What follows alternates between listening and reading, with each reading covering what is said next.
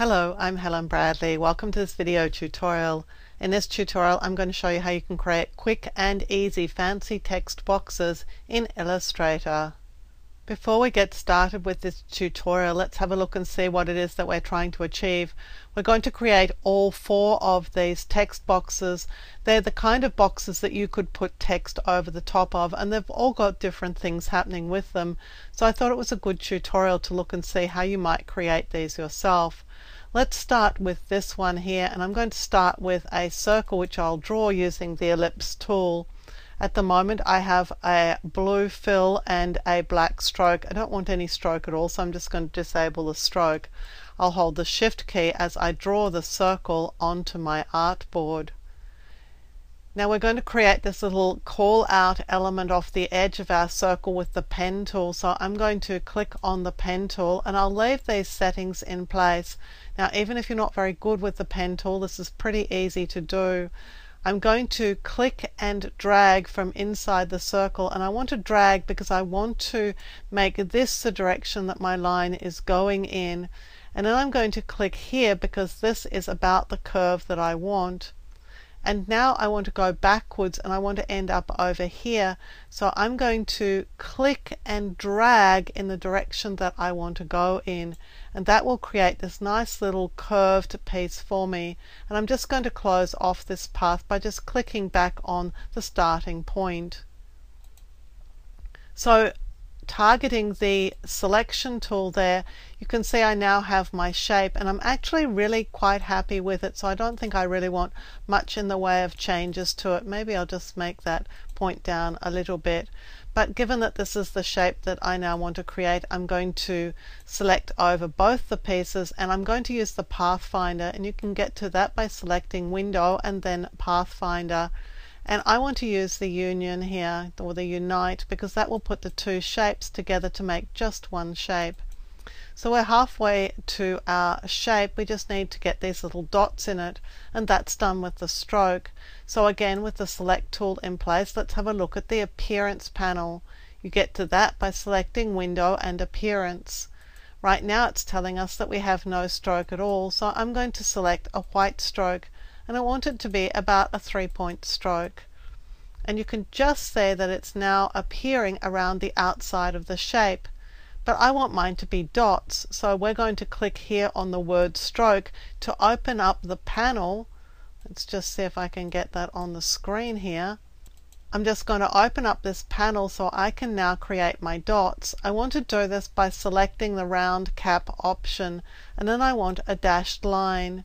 And we create these dots by setting the dash to 0 points and then the gap to something around about the same amount as the weight of the line. So I'm going to use 4 points, the exact same amount. And when I do that, I get little dots around the edge of the shape. Well, that's halfway there because this one's got dots, but they're inside the shape, not around the edge. We can pull them inside the shape using the Path Offset option.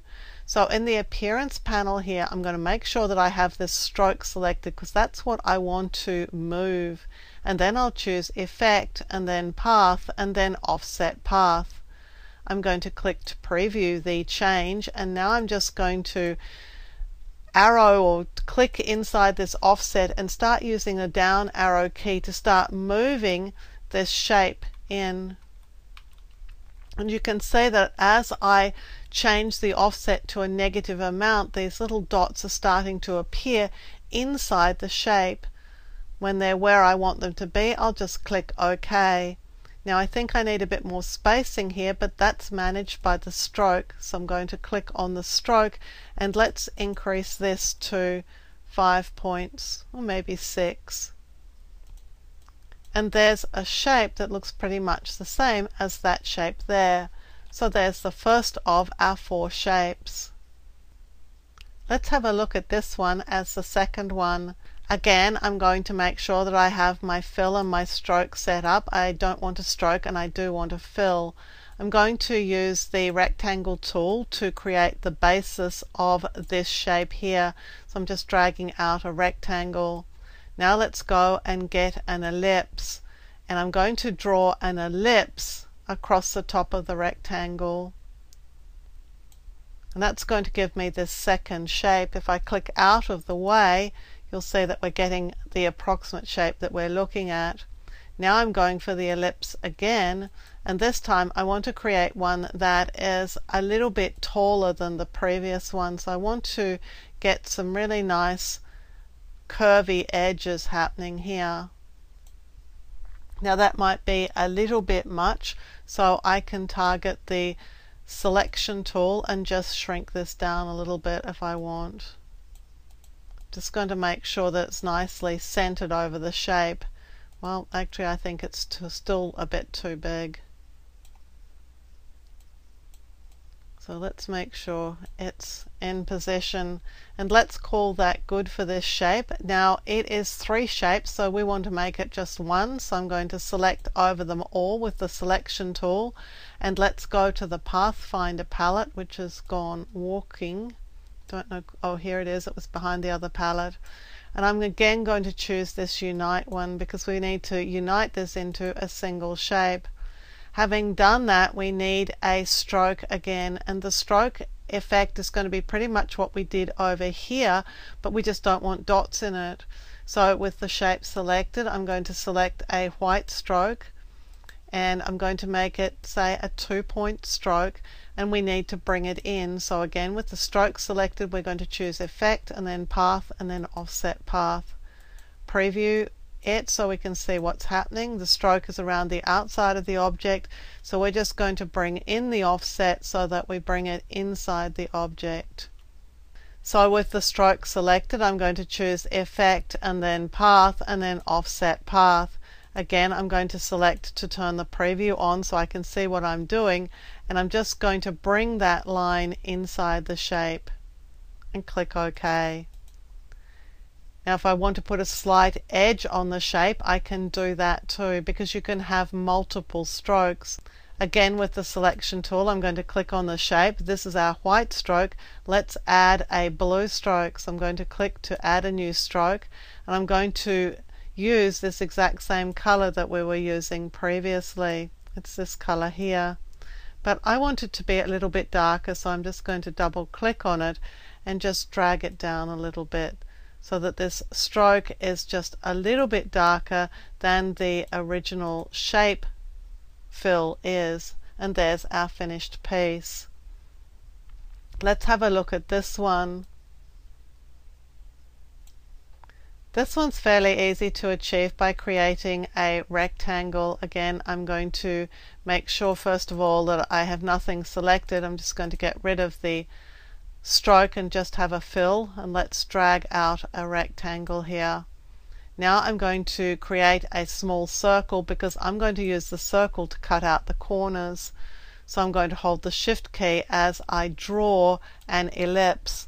Now I usually do this outside so I can just eyeball to make sure it's going to be about the right size, and then I move it into position.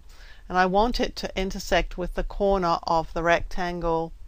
Having done that, I'm going to hold the Alt or Option key as I drag a second version of the circle away. And if I add the Shift key, it's going to go horizontally. And then when I get it into position, I'm going to let go my left mouse button and then let go the Shift and Alt keys. Now let's go and select again this circle and Shift click on this second one. I'm now going to drag downwards, but I'm going to add the Alt or Option key in as well as the Shift key, so I'm making duplicates of the original shapes. So now I've got 4 corners. I'm going to select the 5 shapes that are making this piece up and go down to my Pathfinder palette. Previously we've been using Unite because we wanted to join these together. This time we want to break them apart, and I'm going to use Divide because that's going to break out these corners. And then I'll choose Object, Ungroup. So now I can go to each of these pieces in turn, select it and press Delete. And I can get rid of the circles because they're being used now to cut out a corner from the shape. And this is my finished shape. It's got 2 strokes. So let's go into the stroke here in the appearance panel, add a white stroke. We're going to add quite a wide one this time. Let's make this 2.5. And again, I need to bring it in, so I'll choose Effect, Path, Offset Path. I want to preview this, and I'm just going to bring it inside the shape.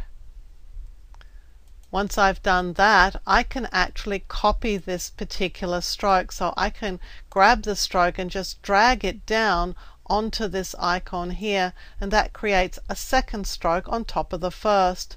Now I can make it a little bit smaller, for example 1 point in size.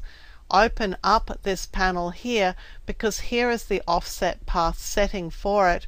It's exactly the same as the other one, so it's hidden because it's on top of the other one. Well, let's just double click Offset Path, and let's go and just adjust this path a little bit more. We're just working on the second stroke's offset path, so we're not affecting the first. I'll click OK when I have it in position. You can see the power of the appearance panel here in allowing us to create multiple strokes around an object and to move them inside using that path offset command. So let's have a look at this final shape, which is done using the polygon tool. So I'm going to click here on the polygon tool, but actually I'm going to just click in the middle of my document because I want to make sure that I'm going to get the right size. Well, I'm less worried about the radius, but I am worried about the number of sides, because this object has 6 sides, and if I had previously drawn, for example, an 8-sided figure, then that's what I would get if I didn't check to make sure that I'm getting 6. So I'll just click OK, and here's my 6-sided figure. Not exactly what I want, but nearly. So I'm just going to drag it out to make it the approximate shape that I want, and since we were making these a different color, let's go and make it the same blue color as everything else. Now this shape here has slightly rounded corners, and we can create those rounded corners using an effect. With the shape selected, I'm going to choose Effect and then Stylize and then Round Corners. Again, I want to see what I'm doing, so I'm going to click on the preview, and let's start working on these rounded corners. I think about 15 points is going to be sufficient for this shape, so let's just see what we've got. We've got a shape that's similar to this one here, but we need a stroke again. So with the shape selected, let's go and pick up our stroke. Let's make it a white stroke. Around 1 point is pretty good, but we need to bring it inside the shape. So with the stroke selected, again we'll choose Effect and then Path and then Offset Path. We want to preview what we're doing and bring the stroke inside the shape. Now I'm thinking the stroke is a little bit thin, so let's take this up to 1.5, which we can do at any time. Now if you have a look at these two shapes, you'll see that the stroke here is doing something just a little bit different to the stroke here. Right now this stroke is right inside this shape and it's following the shape. It doesn't do that up here, and the reason is that I rounded the corners on this stroke independently of rounding the corners on the shape. So let's see how we would do that. Again, with the stroke selected so that we're affecting only the stroke with this effect, I'm going to again choose Effect and then Stylize and then Round Corners. Let's preview what we're doing, and this time you can see that the round corners are being separately applied to the stroke. So we're getting this slightly different bent effect on this inside line. So I'll just click OK. I could have changed the radius, but in actual fact this looks pretty good to me. So there's a way of creating 4 interesting shapes that you can use for text in your illustrations. They're created using shapes that are either added together using this Unite option in the Pathfinder, or in the case of this one we use Divide. We've added 1 or 2 strokes to the objects using the Appearance panel. We've learned how to create dotted lines, make rounded corners, and a lot more. You can If you want to add even more strokes using the appearance panel, there's no limit to the number of strokes that you can apply, so you can get really quite complex results from that appearance panel. So I hope you find a use for these illustrative techniques in your day-to-day work in Illustrator. I'm Helen Bradley. Thank you for joining me for this YouTube video tutorial. Look out for more of my tutorials here on my YouTube channel, and consider subscribing to my channel and you'll be alerted when new videos are released. And visit my website at projectwoman.com, where you'll find more tips, tricks and tutorials on a range of applications including Illustrator, Photoshop, Lightroom and a whole lot more.